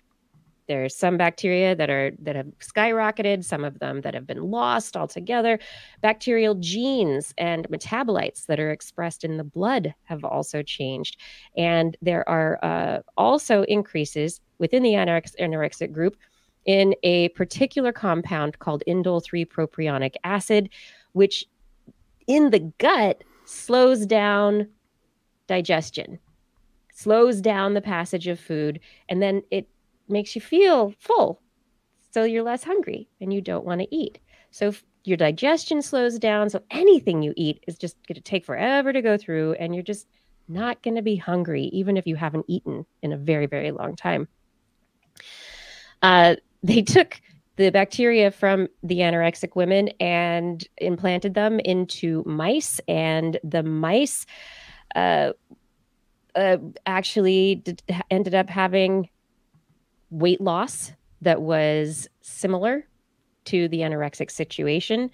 They additionally had a group of mice. They put mice on restrictive diets, and the restricted diets also led to this, but those with the anorexic microbiomes had a much faster weight loss and more permanent weight loss. And then there were genes in the hypothalamus related to appetite suppression that were released. So the genes in the brain were changed as well within these mice. So they were able to determine that there's actually physiological signaling changes that are occurring as well. So again, we don't know exactly what's happening to cause anorexia in the first place, but there are some aspects of this that are perpetuating. And we were talking a bit about the climate feed forward stuff, the black ice, and other aspects of that. This looks to be a very similar situation. Yeah, so this is, my take on this kind of is that it sounds like a natural self-defense mechanism. Yeah. The body is unaware of, on one level, the psychological drivers, I would say. And so it says, okay, I'm in a food-restricted scenario. I need to slow down digestion because I'm going to need a continual use of these nutrients over a longer period of time until I find food again. Also, it was having an appetite reduction effect on the brain. Yeah. And so... Yeah, so that's kind of like, I don't have food, our ancient ancestors. You can't spend your whole time in the pangs of hunger because you need that energy to go and eat or go Yeah. find food. And so it's helping fight off starvation. It's helping buffer or protect the body from starvation. And in the case of anorexia, it ends up facilitating the disease. Yeah. I think that this kind of research is going to really help our understanding of anorexia and will move whatever treatments have been used in the past away from solely psychological research or psychological treatments, which I think, if I don't know what treatments are currently being used, but any treatments that could be used to change the gut microbiome to increase appetite, to lead to the jumpstart of wanting to eat again, is potentially helpful. It's not going to solve those initial problems. So certainly mental health approaches are important as well. But, to see that that this is bigger than just a mental health issue, that there's a holistic aspect to this that's really important to take into account. Yeah, and we're finding more and more evidence of this. We were talking about forms of depression that have been linked to the microbiota. We've talked here about the resistance to feeling hungry and also having lower energy output because again it's the body's trying to conserve energy in this anorexia microbiome. We're finding these gut-brain connections to be extremely significant, and so there should be any treatment of behavior that is being facilitated by molecular signaling from the gut needs to also be addressed in the gut.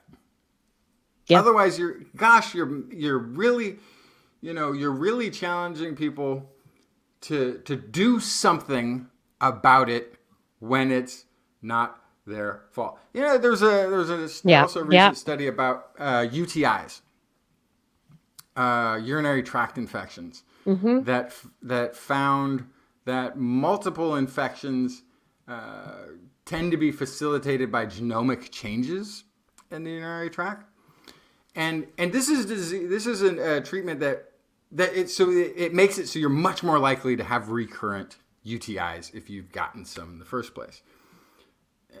And you can imagine for generations it's been called an hygiene issue.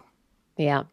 Yep. Well, it's not. It's not a hygiene issue. It's a genomic alteration in the lining of cells that's facilitating additional infections. So I think the mental health industry is going to have to come to terms with this to some degree too, that the things you've been doing aren't going to be enough, or they're just wrong. Also a possibility that there are physiological molecular bases for some of the diseases that have not been addressed in all. So it's not just mental hygiene is my point. You can't just keep putting it on the individual. Well, your mental hygiene needs to be better. And so they go, oh, I will think positively. I'll do think positive. It's going to change everything. All these I'll think positively. But now I have another I'm UTI. Searching for happiness. So it didn't work. Yeah. So I must not have thought positively enough. Yeah. The trauma of bad treatment, right? Yeah. The stress and anxiety caused by following and adhering to a treatment that doesn't work over and over again must be exceedingly frustrating. So things like this are very important. Yeah, forget the cranberry juice. You can still do that if you like it. But cranberry juice is delicious. It can be wonderful. But these poor people who are pounding cranberry juice, and like the instructions for UTIs are just like, here's how you wipe yourself. Here's how you clean yourself. Like, okay. There are going to be. If you're a 50-year-old woman who's getting recurring UTIs, it's not your hygiene. There's other things involved. Right. Hygiene is a place to start, but it's not the end of the story. It is if it's like, okay, you know how to wipe. Fantastic. Let's move on. And we're going to talk about these other aspects that are very important as well, and other things that we need to be aware of. Yes. And I think, yeah, it's not all one thing or another. And it's not going to be all pharmaceutical. It's not going to be all positive thinking, happy. But if we can look at the system, right? It's the gut-brain system. And I just pointed at my brain as I said gut, and I pointed at my gut as I said brain. Because and I think that kind might of as well. It's That's so the point. It's true. That's the point. Yeah, exactly right. Yeah, and so it is it is a system, and that's how our bodies work. And so whenever we take anything as independent and try to work just on that one thing, I mean, that's what scientists get in trouble for, right? Not being interdisciplinary enough. You're just in your bubble in your glass tower. Anyway, yeah. But yeah, yes, please, mental health professionals, please pay attention to this. And doctors, please pay attention to this kind of research, because this is the research that's going to help save lives and make lives better. This is the kind of stuff that is going to matter. And it's amazing to me that we haven't known more about this previously. Yeah. Why is this taking so long? Yeah. But I think that's it for me for stories. Do you have anything else? No, I think I'm good. I think we did a really good job, just the two of us, on this tight 90 tonight. Yeah. Yeah, absolutely. Totally. All right, everyone. Thank you so much for joining us for another episode of This Week in Science. We are so glad that you were here talking with us in the chat room, hanging out with us over there, YouTube, Facebook, Twitch. I see all of you in our Discord as well. Everyone who is here for the live, thank you for being here. It's great to have your interaction. Also, thank you to Fada. Thank you for show notes and social media work. Thank you to Identity4 for recording the show. Justin, thanks for getting up early and doing the show with me. And Rachel, thank you for editing the show. It's really wonderful to have you doing that work. And to our Patreon sponsors, as always, thank you for all of your support. Specifically And just by the way, Kiki? Yes. Yeah, because the other week we didn't have when Did you weren't here. Did you make it update it? No, so you have to read all the names twice today to make up. Is that what you said I was going to do? Yeah. That's what I promised the audience. You'd say each name 2 times as you went down the list. So do I say Craig, Greg, Potts, or Yes. Craig Potts? You got to say the whole name twice. Yeah, Okay, Craig Potts. Yeah. How about I say the name and then you say the name? Oh, no, it'll take too long because I was like, wait, what did you say? How do you pronounce it again? It's easier if you do it. Craig Potts, Marie Gertz, Teresa Smith, Richard Badge, Kent Northcote, Rick Loveman, George Chorus, Pierre Velazab, John Ratnaswamy, Carl Kornfeld, Chris Wozniak, Vegard Chefstad, Hal Snyder, Donathan Styles, aka Don Stylo, Ali Coffin, Reagan, Don Mundis, Stephen Alberon, Stephen Alberon. You're doing great. Keep on. Daryl Myshak, Stu Pollock, Andrew Swanson, Fred S104, Sky Luke, Paul Ronovich, Kevin Reardon, Noodles, Jack, Brian Carrington, David E. Youngblood, Sean Clarence Lamb, John McKee, Greg Riley, Mark Hessenflow, Steve Leisman, aka Zima,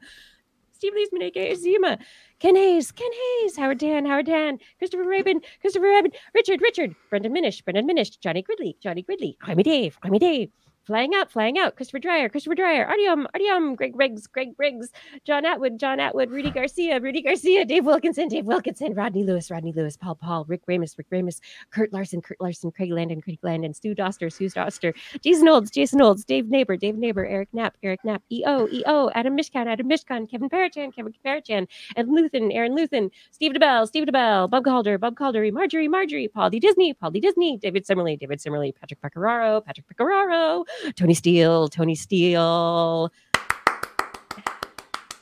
And breathe. And if you would like to support us on Patreon, please head over to TWIS.org and click on that Patreon link on next week's show. We will be back broadcasting live Wednesday, 8 p.m. Pacific time, and again at 5 a.m. on Thursday, Central European time. Just on our Facebook channels and also from twis.org/live. Yeah, and if you want to listen to us as a podcast, just search for This Week in Science wherever podcasts are found. Don't go like to your shower and shout for This Week in Science unless there is a machine like Alexa or Siri or something who will give you podcasts while in your shower. Yeah, then maybe that'll work for you. Yes. If you enjoyed the show, get your friends to subscribe too. For more information on anything you've heard here today, show notes and links to the stories will be available on our website, www.twis.org. You can also sign up for a newsletter. Newsletter mailing list. There we go. You can contact us directly. Email me, Kirsten at thisweekinscience.com, Justin at twistminion@gmail.com, Blair to ask her why she didn't show up tonight. Ha ha ha. She's on holiday. Don't email her about that. At blairbaz@twis.org. Achoo, to sneeze, whatever. Put TWIS somewhere in the subject line. That's right. So your email doesn't get bubbled by a sound maker and then burst through a barrier like, yeah, no, don't do that. You can also hit us up on the Twitter for now, where we are still at TWIS Science, at Dr. Kiki, at Jacksonfly, and at Blair's Menagerie. We'll love your feedback. If there's a topic you would like us to cover or address, a suggestion for an interview, a haiku that comes due in the night, please let us know. We will be back here again next week, and we hope that you'll join us again for more great science news. And if you've learned anything from the show, remember, it's all in your head.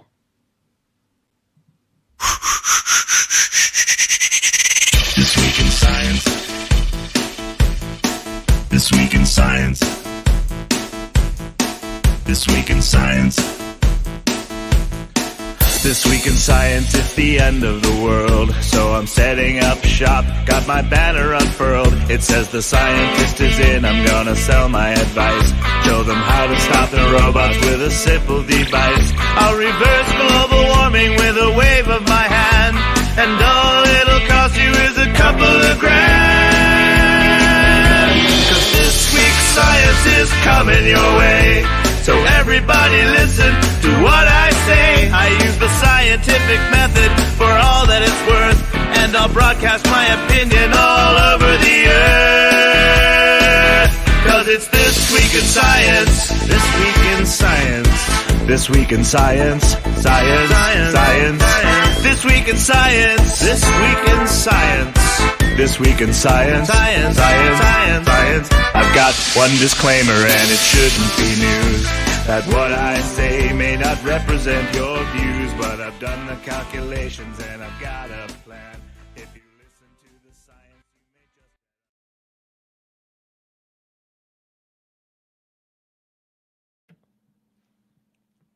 It's the after show. Where did Justin go? I don't know. Oh no. Oh, he's probably gone to get coffee or maybe to get his son. He's probably gone somewhere. He's having a lot of fun. And I don't know what I'm doing. I'm just standing here and I'm here with you. Because science is cool. I should have just turned the mic on echo for that, right, hard jars? Maha! But instead, I'm going to have a sore cheeks from saying all the names. Hard jars, I love that you chat a lot. I think that's wonderful. I like that people interact and are part of the show and have things to say. and are thinking, because that means you're thinking about what we're doing. And that in itself is very cool. So thank you for joining us. Thank you for being here. What's happening, you guys? Yeah. So where was it? You're It was back what? The bumbling biochemist earlier on in the chat said, just wondering, how do you find and choose your stories? So we may have different techniques. I'm kind of curious. Yeah, mine is osmosis. I fall asleep with the internet below my pillow. And when I wake up the next day, all the stories have found their way into my laptop. Into your brain. Yeah, it's very similar. I mean, I have bed bugs who read to me at night, except they're reading to me while I sleep from all the science journals. Yeah. You got to give them the right reading material. Something to chew on. Even. So I do my searching comes a certain way. So I have a side writing gig for the Science X Network. And so they send me assignments. So those are not selected. I get a couple of assignments. They could be on anything. For some reason, they send me a lot of medical research. So I write those up. So I'm writing a couple stories a day that were just assigned that I had no selection portion of.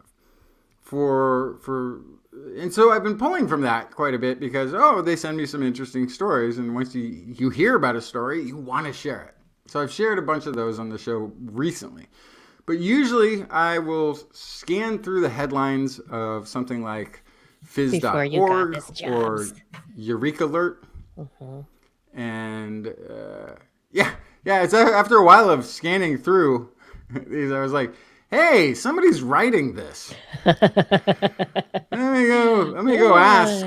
Who gets to do that? And you can. I was like, apparently, any dimwit.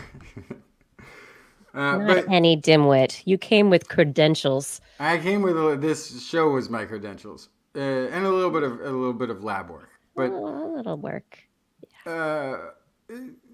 So sort of scanning through there, and then you'll get sometimes a very concise story outlined in a press release, and sometimes it's not as concise, but it's still interesting. So then you go to the study itself, and you pull out the more interesting information.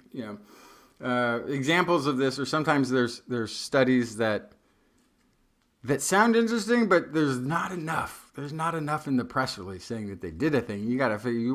The interesting thing is like, how did they do it? How did they do it? Yeah, like that might be the whole part of the story. That's like the real interesting thing, not just the result or not just the discovery. Sometimes it's the method, and sometimes it's negatively correlated. Like I don't know how many other science writer people are doing this, but I think about 10% of the stories that I cover, also on this show, are kind of picking apart a study. Like there's sometimes when I read a study and I go, wait, there's there's a problem either in the methodology or in what's not being looked at, or in your sample size, or that sort of thing. But I start usually Eureka Alert because it's a nice aggregate, and phys.org, also a nice aggregate. Medical Express, where a combination of people writing about science or press releases from the universities or researchers themselves are available to sort of scan through. Camera shy. So highly selective on this program. And then the writing side is completely just assigned. Here's the research paper. Good luck. Yeah, I have, similarly, I have specific websites that I like to go to that I kind of trust, but it's a matter of skimming through and finding what I think is going to be interesting to talk about with you. And sometimes it's good and sometimes it's not. But, oh, Justin left me. He could have just said goodbye. Hi.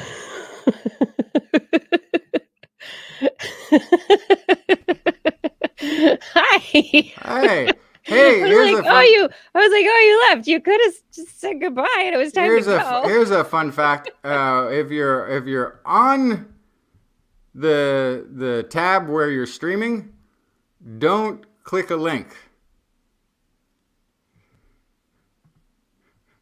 The other, I was going to say, the other big one I go to is of course AAAS. Yeah. Which is also, I mean, that's what Eureka Alert is.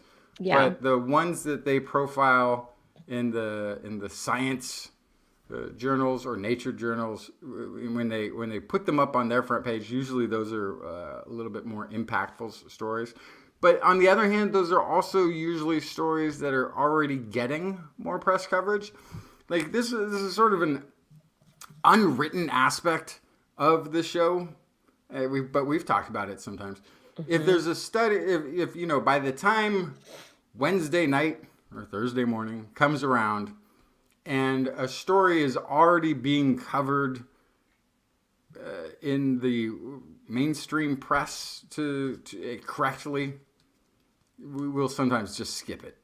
Yeah. Because, you know, and honestly, this job is daunting on one level because there are now, you know, thousands of stories because of what I would call the junk papers. The junkification of scientific literature is a real thing. There's mega journals that are taking, you know, so also the journal that it's in can matter. Yeah. I think, you know, I definitely take into account the journal, but also the institution that it's coming from.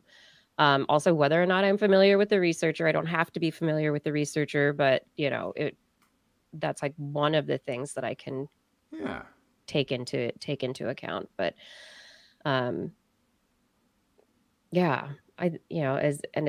think there's reputation goes a long way in science, so that, you know, I do try to find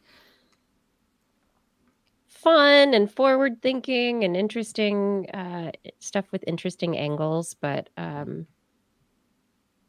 don't know. I try to stay away from the junk. Just avoid the junk. And occasionally I can't resist. Mm-hmm. And picking at it.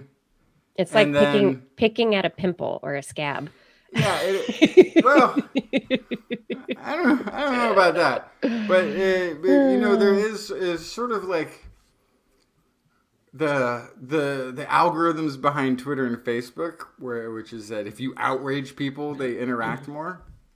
Totally would work on me, but I do it with science studies.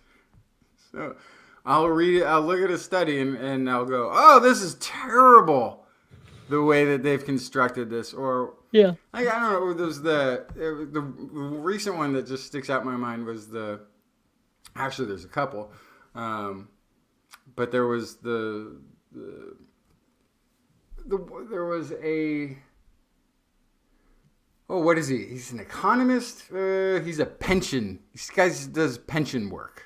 He studies economics. He's an economics professor, but specifically has a history in working with government on pensions and things like this. And used Gompert's law, which is this 1800s equation that says that, you know, once you get to a certain age, up till about 80, you know, the death rate is about 8% per year, and that this is how, you know, you can calculate the longevity of humans this way. Yeah. I remember that one. I talked about that one, but it was I liked being able to to dig into it. Yeah, well, so this is, you know, and so this prediction that he came out with is based on, you know, 80 being the new 50 or whatever nonsense, people living longer with medical science, showed these prediction graphs that showed people, and again, it was also country specific. Yeah. Which I don't recall seeing that specific data for why one country's diet, like what information is being used to make it so in Italy, people are going to live to 141 years by the year 2050, or but it's only 136 in UK or whatever. Like there were some levels of nonsense involved. Also, it quoted the Bible in the introduction, which I thought was interesting, or cited. Never seen a citation of the Bible citation before. Unless you're doing religious studies or archaeology or But a prediction model of human biology and longevity. Good night, hard showing jars. it going out to 141 years that we're going to be living longer and longer, while leaving out all references and information of biology, of cellular senescence, of telomeres, of all the all of the things that we know exist. Let's do Let me ignore all of science and take a mathematical model. And the thing that also bothered me about it is it's being published right as a political effort in the United States is looking to replicate what's happened in France. They got out to 64 years. I wish we could have 64 years as retirement. We're already past that, right? Let's change the retirement age. They want to change. Now they have a study they can point to. It's like, hey, a science study said that people are going to live longer, so we should make the retirement age later. Well, it also has to do with wealth. It has to do with access to healthcare, which the United States is horrifically underserving its population when it comes to medical access. And it's not going to get so any there's all better, these features, and on top of it, the average life expectancy in the United States has actually gone down a little bit.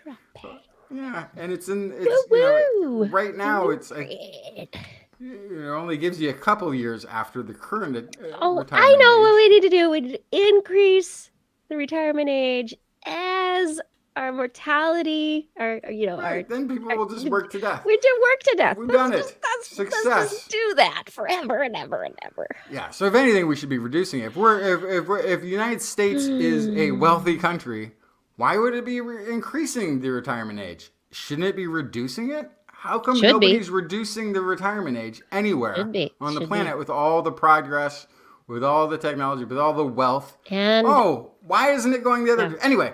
But that was an example of a study that actually pissed me off when I read it.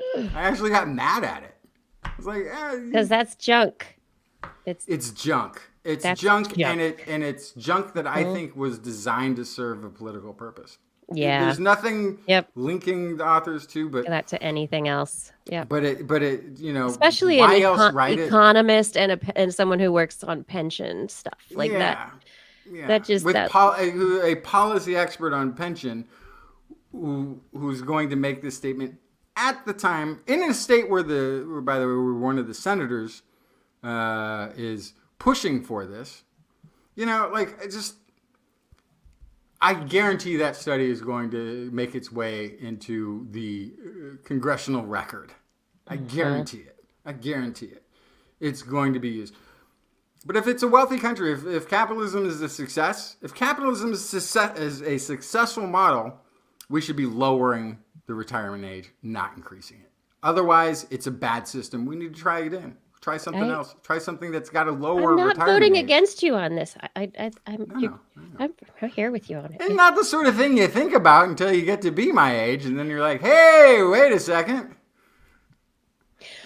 And since we are our ages, what I'm thinking about now is maybe we should go take some time off. Oh, you know what? I feel like retiring right now. Let's retire a little bit. Sounds like a good idea. Like for a week.